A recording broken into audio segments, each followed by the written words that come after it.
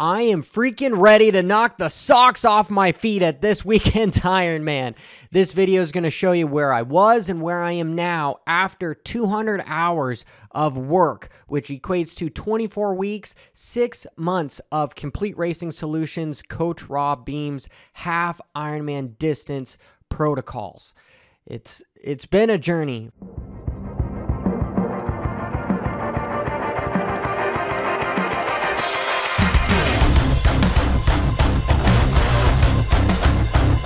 And absolutely the first thing that I want to go over is I'm not planning on winning my age group. I'm 33 years old. I'm planning on finishing. This is something that's been in my head where I didn't know if I could do this. If you guys have followed my channel, if you're new, I used to be a professional dirt bike rider, and I've got a lot of injuries. I've got a grade 3 separated shoulder. I tore my axillary nerve on this, which makes it hard to swim. I've got drop foot in my right foot, which kind of makes an anchor for swimming. I've got 2 big rods in my left leg. So, things were somewhat against me. There's lots of bolts and screws and lots of silly stuff going on. For the longest time, I couldn't even walk, and I had to wear an AFO brace.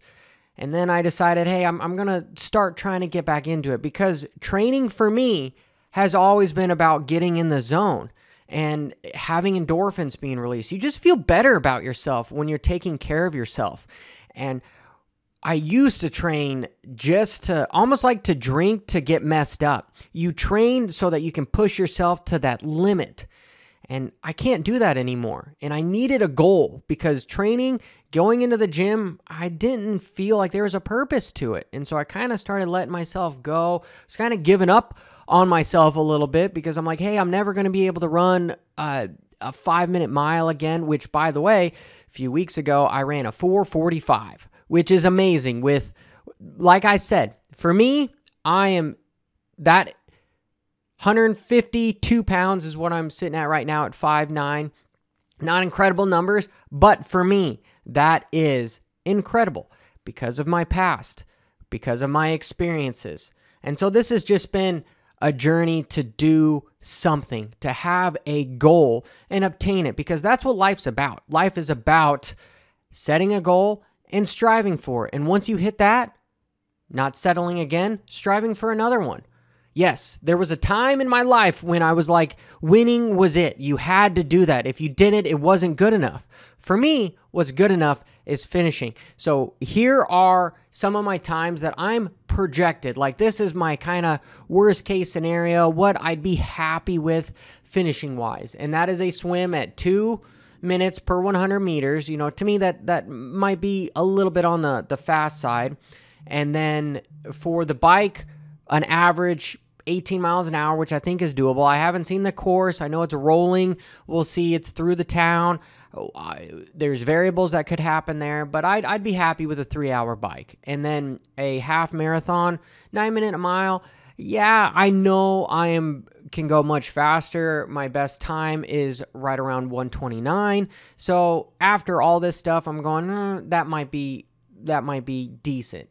And what I'm shooting for is I'm shooting for still same swim, right? If I could even get down to maybe a 1:49 pace, that would be amazing. I would be so stoked to do that. I know when I'm pushing, I can swim right around 1:44, but that is pushing for me, because like I said, I got a little anchor behind me, because it's hard to move my ankle. I can't feel it, and because of the drop foot, I can't lift it up. So it's kind of stuck as a rudder, unfortunately. The bike, I've done better times at around 24 miles an hour, but that wasn't after a swim.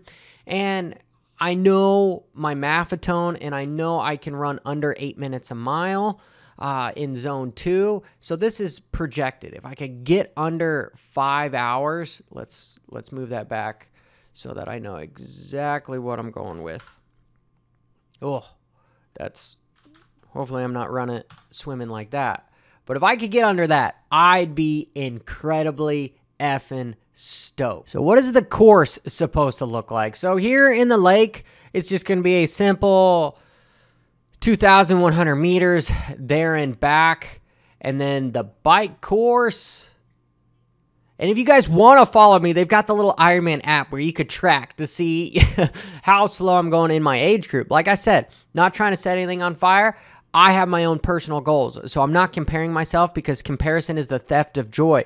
If you want to be successful in life, the only thing you need to compare is to your past. And my past was fairly bad. So I've got my expectations are set very low. So I need to leave this race proud of myself. The bike is going to be 3 loops, and it kind of goes back and forth. You know, you do some U-turns up here, and then the run is going to be 2 loops, which is just kind of around the lake, which is kind of cool, totally cool for sure.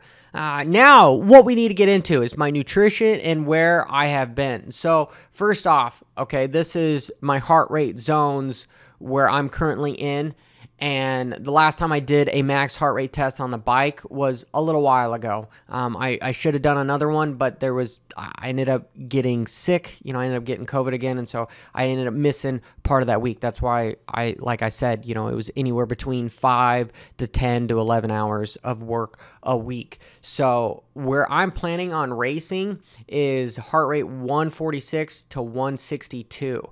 I have adjusted this for what my resting heart rate, when I woke up this morning on my Garmin, it was actually at 39. I will readjust these once the race is actually here. You know, like Saturday, I'll readjust these so I know, and I'll plug them into my watch. And so I am not supposed to get over basically 63.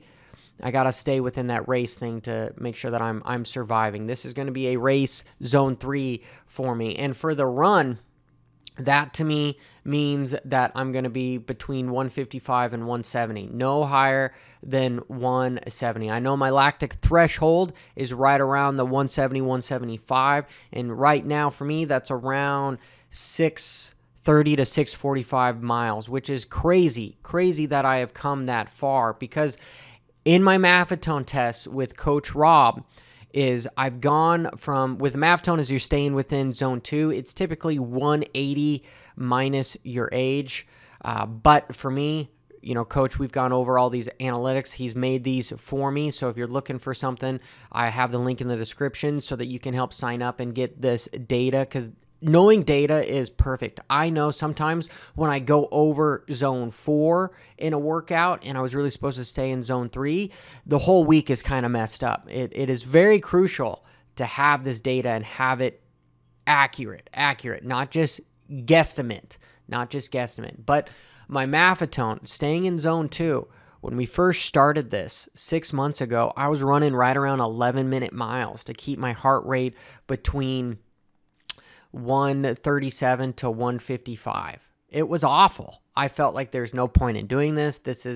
Why am I even doing this, right? And I can happily say today, from 11 minutes, I have gone down to 740 to 8-minute miles. That is huge to keep my heart rate that low. I am baffled at how much of an improvement I've made over 6 months from this training. I am so stoked. I wish I had this kind of data and this plan when I was a much younger man. I was in my 20s. There's that saying, young, dumb, and full of cum. Yeah, I felt like nothing could go wrong. And every time I really felt that way, something happened. ACL tore, broke my elbow, my wrist, something, right? That's just kind of how it brings you back to level playing field, level ground, where you're like, I'm not actually invincible. But it was tough for me to just succumb to Coach's ideologies and his program. I was like, hey, I feel like I know what's best. I've done my own training program for my entire life. I know better. But you know what? Talking with my wife and everything, it's like, nope, if you're going to jump into this, let's do this right. And here, okay, now that I've kind of digressed a little bit, let's go over some of my time trials. Okay, so should we start with the swim?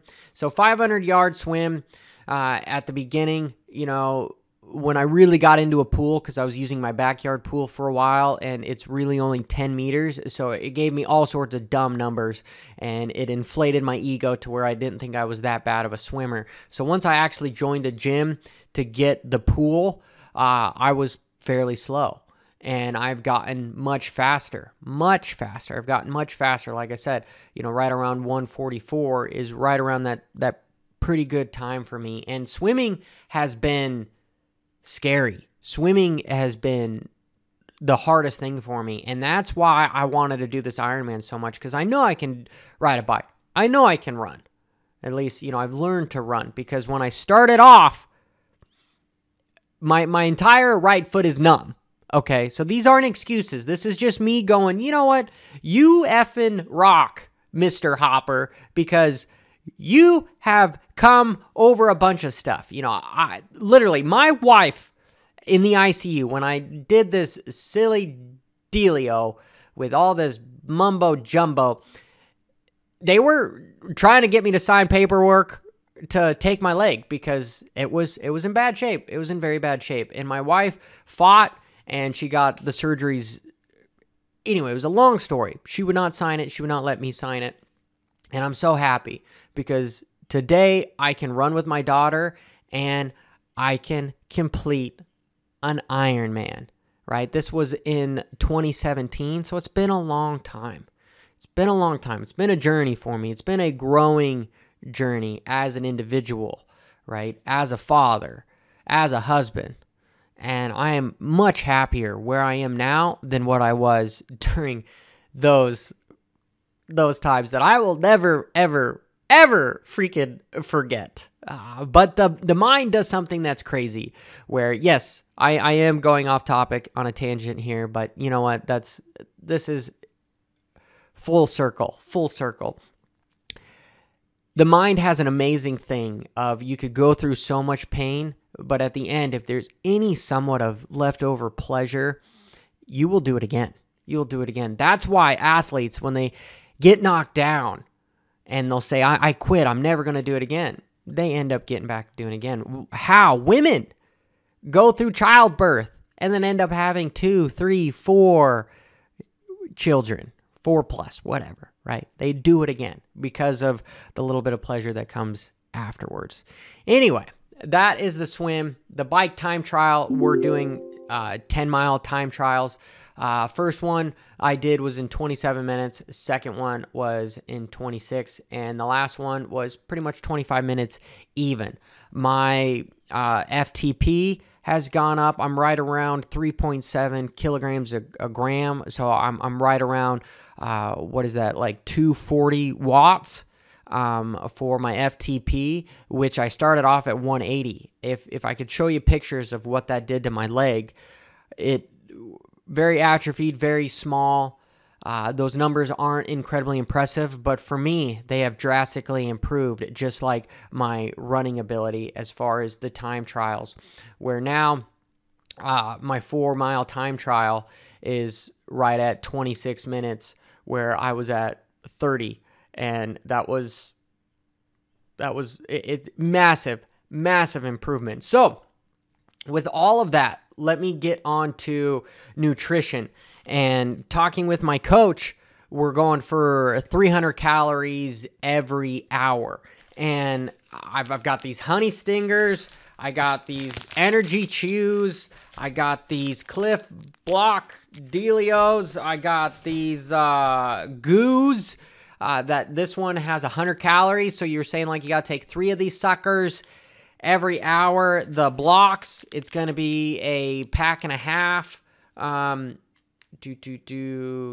and a half every hour. I haven't checked about this stuff, but that's going to make myself sick. It's going to make myself freaking sick. And guess what? Coach Rob has this stuff, which is liquid gold. I didn't realize how essential this formula is.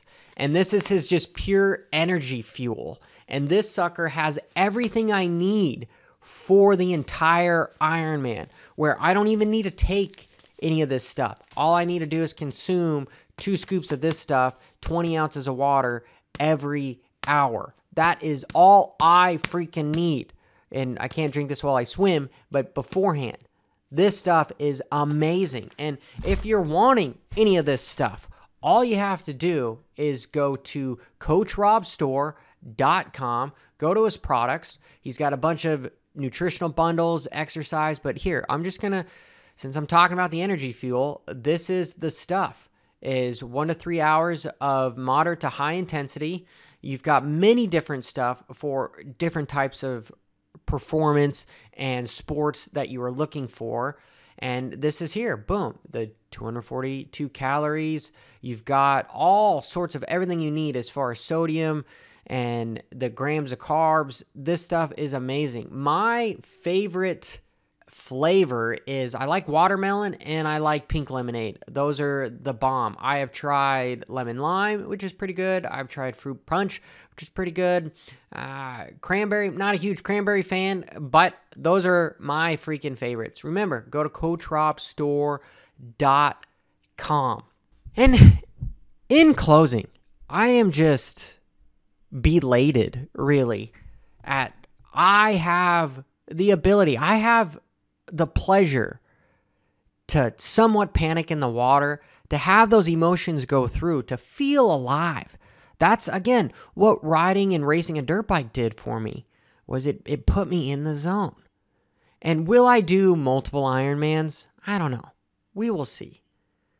But you know what? I am sure as hell going to enjoy this one, and I've enjoyed the process of running hundreds of miles with my daughter in a stroller and coming from swimming in open water at 50 meters, feeling like I was going to drown, to then being able to do a full distance half Ironman and not break a sweat. Like, the journey has been incredible. It's not about the destination. It's always been about the journey. And I appreciate all of you guys that have been here and have seen my journey. You've seen my confidence and my content and its sway and go. Because you know what? We're all freaking human. And sometimes you guys have got to give yourself a break.